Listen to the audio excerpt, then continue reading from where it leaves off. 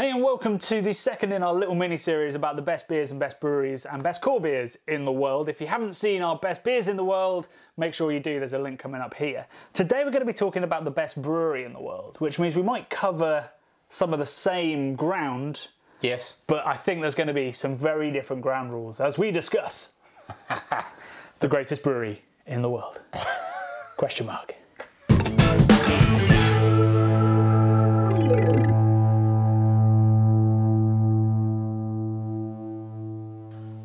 So Johnny, what's the first rule of Greatness Club? So I think the first rule is that the brewery has to still be going. Yes, fair enough, yeah. Yes. The second rule, I think, is they have to make more than one beer. Right, okay, so, yeah, okay, I get what you're saying. It can't be a one-hit wonder kind of guy. Yeah, exactly. Like, you couldn't be the best musician in the world if you only ever wrote one song. Or could you? Or could you? Could it be Thingies of Jupiter, Johnny? They wrote lots of songs. Train are great.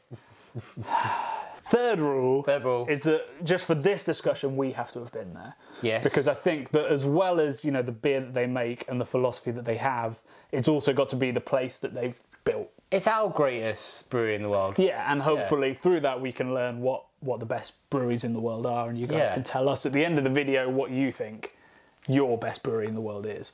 So, like we did with the last one, let's come straight out there and say what we think the best breweries in the world and see if we've changed our mind by the end. Bradley, go on. Mate, well, my horse has already bolted out of the trap, if that's the expression. That's not the expression. I think it's, yeah, something like that. Because basically, I've fallen at the first hurdle, Johnny. Yeah. I'm going with the horse. Keep them cliches coming, yeah, really. My brewery doesn't exist anymore. Which brewery is that? It was Kout. Oh, right, yeah, okay. I think, I mean, when I went there, again, it's very tied into experience, but that was certainly one of the best beers I've ever drank in the world. Yeah, well, so if you haven't seen that video, it's basically, Kout was, sadly, a really great Bohemian lager brewery. They had 3 or 4 different varieties of varying strengths and some dark and some light lagers. Yeah. But essentially it was a bombed out shell of a building which they were slowly redoing to turn into a beautiful place again. And clearly that cost a lot because they went out of business last year. But their 12, so they're like 5% Czech lager, was one of the best beer experiences we've ever had. Sensational. And all of them were great. More of a serious answer though, Johnny. Alchemist, I'm putting it out there. Okay. John Kimmich is like a sort of beer Yoda. The man is strong with the force in all respects. And I think he does something magical with everything he touches. Yep. And I'm talking about the beers, but I'm also talking about the process, the way he thinks about stuff. He'd be one of my ultimate beer heroes, really.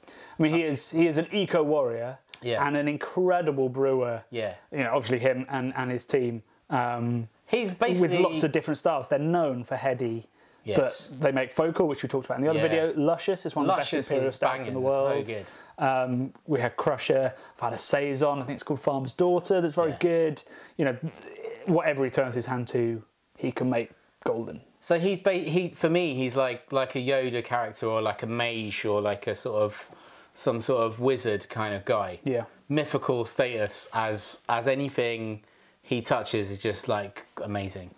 Let's crack a beer. Yeah. I think this isn't my pick, but I think Cloudwater do have a good shout in terms of, again, their philosophical approach. You know, they're so open, they champion diversity. Yes. They're sustainability-wise very strong. And, you know, for a while, I think they were 5th best brewery on Rate Beer a couple of years in. And while they've dropped down those rankings, I think they've improved and they've started making delicious lagers, delicious stouts, imperial stouts. I haven't had much of their wild stuff, but I've heard that's really improving. So I think they turn their hand to a lot of different things and do it well and do it ethically. And I think in the UK, they're probably the best shout that we've got. Yeah.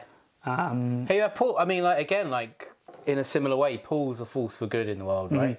He's sort of crusading for righteous stuff and making wicked beer as well. My shout for best brewery in the world, and it's so interesting that we do keep coming back to these 2 breweries, is Russian River. Yes. So Russian River, obviously Pliny, brilliant beer.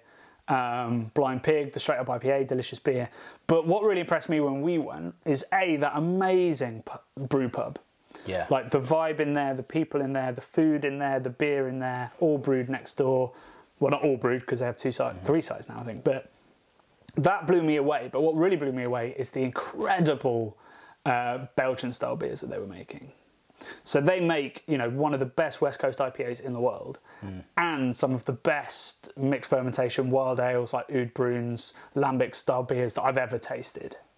Vinny has many strings to his bow. He does, and I think that's what really impresses me as a brewer. If you can turn your hand to something, to endless things and get it right, but also if you're seen to be championing all different kinds of styles and encouraging people to experiment palate-wise, because that's what slightly annoys me about a lot of these hype breweries, that they, you know, I love the idea of sticking to one thing and nailing it, right? Yeah. But it has a negative effect, which is that if you're going to get loads of love for that, you're just going to like suck in people like a black hole into that style. Yes. And Vinny, you know, he could have built a monster brewery just with Pliny. Yeah. But instead he went, no, I'm going to dedicate loads of my team, my mind share, and my physical space in the brewery to producing lots of other exciting stuff. Exactly. So there's something about that as well. So you can build a legacy, you can build an empire out of a single beer. But I think these great brewers have chosen a different path, which is diversity. And there's something about the fact these are all they're like glorious leaders to the revolution. To their revolution in their own right.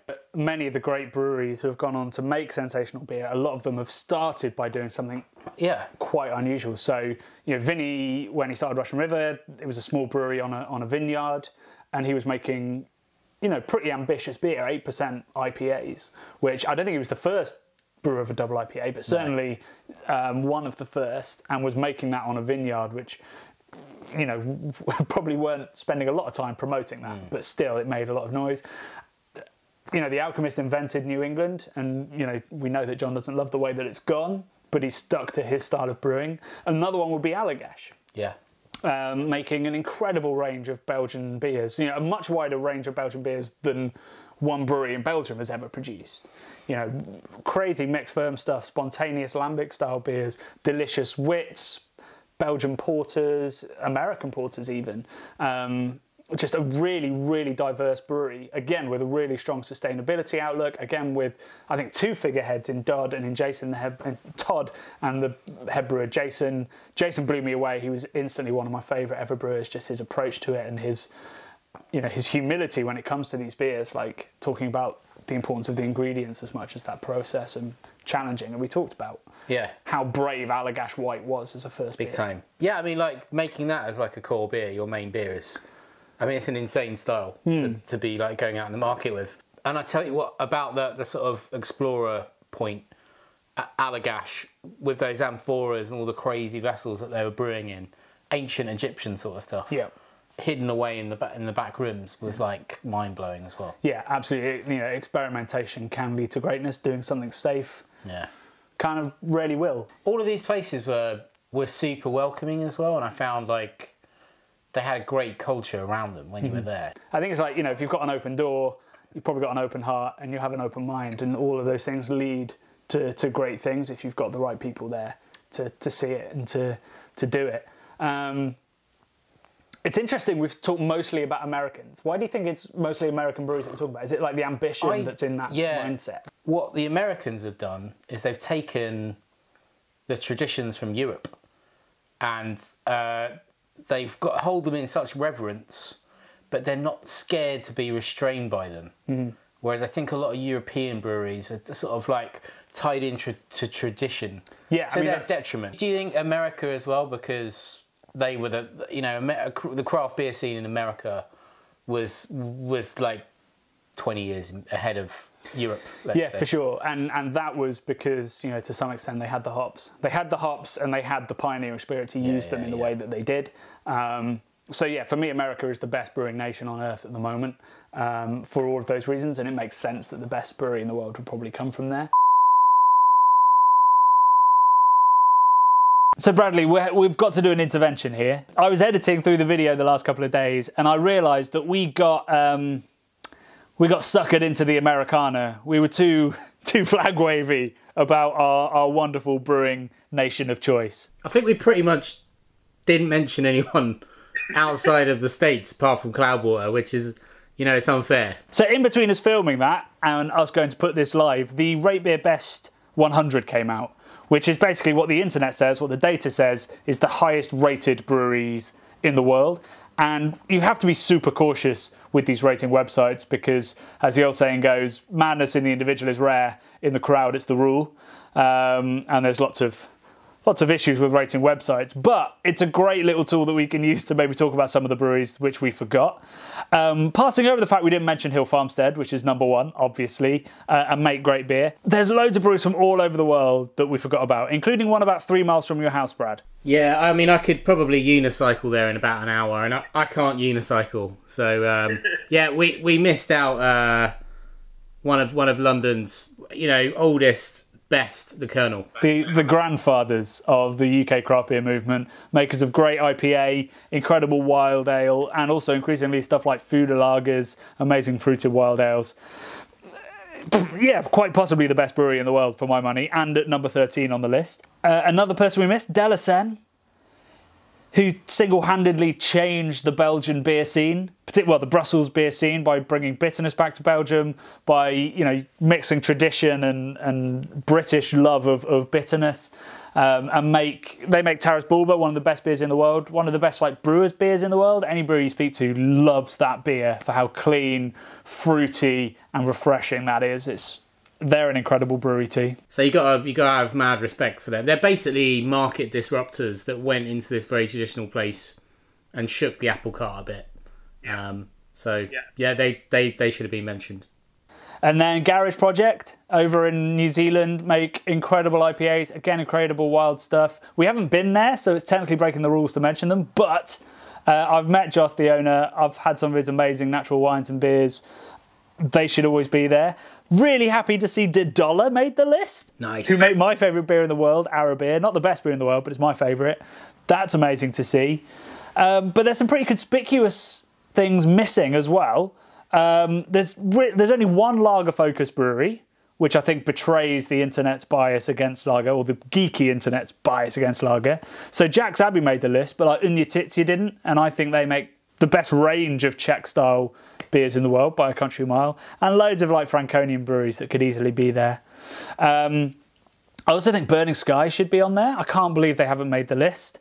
They make, just like Kernel, like amazing hoppy beers, amazing session beers, and incredible wild ales and spontaneous beers. Blows my mind they're not there. But the most obvious, conspicuously missing person, or missing brewery, have you clocked this, Bradley? I mean, it's amazing. It's an elephant in the room. The Alchemist isn't in the top. Yeah, where the f*** are the Alchemist? What the F? I can't understand how you can make 2 of the best IPAs in the world, 2 of the highest rated IPAs in the world, and not break the top 100, particularly given the strength of everything else they make. Yeah, that's not considering Luscious or anything. Farmer's Daughter, Crusher, all the other IPAs that don't get talked about as much. Just baffling.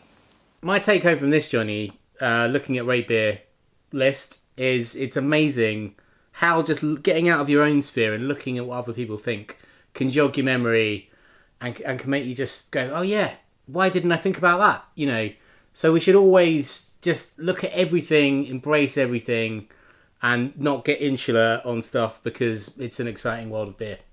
So the Rate Beer list definitely has some very worthy breweries on there. Also some very worthy breweries missing, but it's a significantly better list than ours was up until this point. And on that note, back to the video. So have you changed your mind from Alchemist, or do you still stick with it? Again, like similarly to the last video, where I've said I don't think we've discovered the best beer in the world necessarily. Mm-hmm. You don't think we've been to the best brewery? Maybe not. I'm hopeful that there's a better brewery out there, Johnny. I always want to chase down the next adventure. See, this time I'm gonna diverge from you. I think we have been to the best brewery in the world, and I think it's Russian River. Oof. And if it's not, I think it's Allagash. Oof. And if it's not, I think it's Alchemist. But I mean, if I had to choose one place to go back to, it would be Russian River in a heartbeat. Yeah. To be in that brew pub, drinking those beers, that variation, having that vibe, having those people around me, and having that pepperoni pizza with a $4 Pliny the Elder. I just don't think beer culture is really going to beat that. No, I mean, it never changes. I'd agree with that as a sensational beer experience and beer culture experience. I think, and the influence they've had on the industry. Yeah. Well. And you know, it still felt incredibly homely and personal when you were there. It wasn't a Goliath. It wasn't a monster. It was still like Mama used to make kind of vibe. I mean, now they do have a giant brewery down the road. Yeah. So it'd be really interesting to go back, check on the beers, check on the vibe. But I think that brew pub hopefully will remain the same. Fingers crossed. So, I mean, basically, we're going to go back to Russian River at some point on this channel. For certain. Guys, we'd love to know what you think. So stick to our 3 rules, otherwise this could get out of hand in the comments. So it's got to still be going, it's got to produce more than 1 beer, and you've got to have been there. And using those 3 rules, we'd love to know what you think the best brewery in the world probably is. And if again, you guys all talk about the same brewery and we haven't been there, then we promise when we can start traveling again, we will go to those places. In the meantime, Cloudwater will do, won't it? Yeah, why not, eh? Cheers.